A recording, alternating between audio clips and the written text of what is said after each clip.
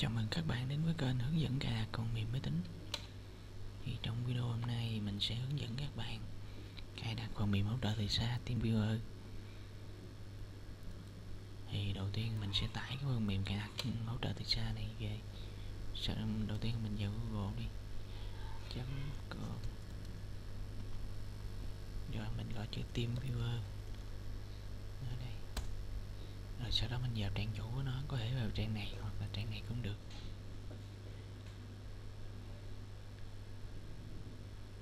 Rồi mình sẽ bắt đầu tải về cái phiên bản đầy đủ nha, phiên bản Teamviewer, phiên bản đầy đủ.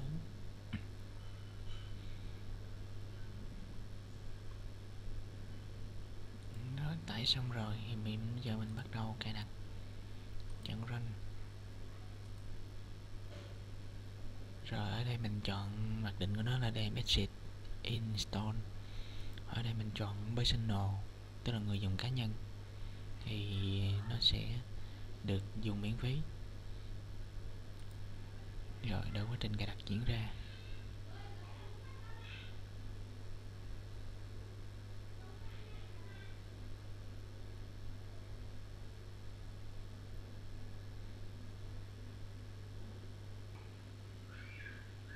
Rồi là như vậy là nó cài đặt xong rồi. Thì bắt buộc mình phải có kết nối internet. Thì sau khi cài đặt xong và có kết nối internet thì Teamviewer nó sẽ cấp cho mình một cái ID và password. ID này sẽ không có thay đổi trên cái máy của mình. Khi nào cài lại Win hoặc là cài lại Win thì mới đổi cái ID này. Password này nó sẽ thay đổi sau mỗi lần mình tắt mình mở lại. Còn ở chỗ này thì mình có một mục là thiết lập password cá nhân. Ở đây mình chọn net và nhập password, sau đó net, rồi sau đó chọn phí net. Ví dụ như ở đây tôi nhập là 123456 đi, 123456. Rồi ở đây nó hỏi mình có muốn tạo account hay không. Thì nếu các bạn muốn dễ dàng thì mình khỏi chọn account luôn. Và mình chỉ cần nhớ cái ID gì này thôi, còn password mặc định là mình cũng nhớ rồi. Thì cái cơ chế của Teamviewer á, thì nó sẽ có như thế này. Ví dụ như máy A,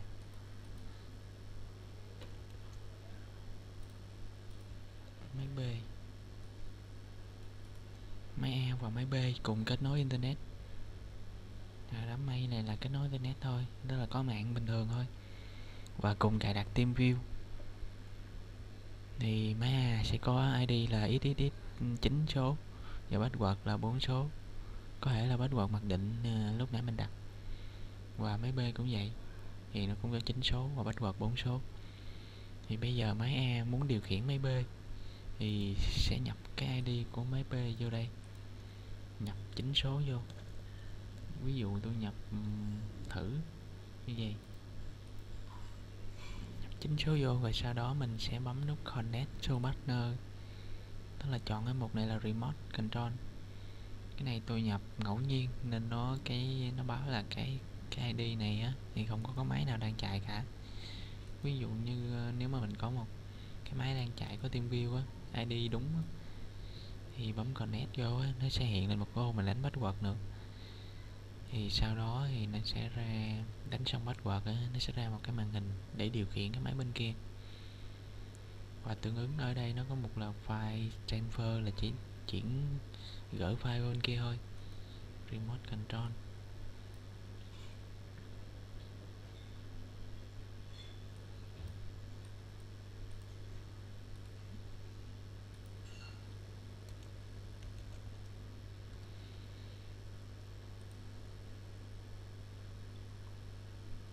Bây giờ tôi sẽ tìm một cái hình để chứng tỏ là khi mình điều khiển cái máy bên kia.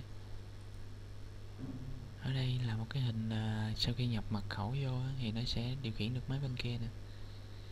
Thì ở đó nó có nhiều chức năng để điều khiển máy bên kia. Ví dụ như là gửi file nè, là file transfer, và chat, có thể chat với máy bên kia, hoặc là gọi video hay là gọi hội ở một audio video. Có chế độ view. Chế độ view này có thể là mình gỡ màn hình của mình qua bên kia xem, hoặc là xem những cái chế độ khác nữa. Còn cái mục action này là mình có thể khởi động lại máy bên kia, hoặc là nhấn control delete là shut down, rồi nút X này là để tắt kết nối.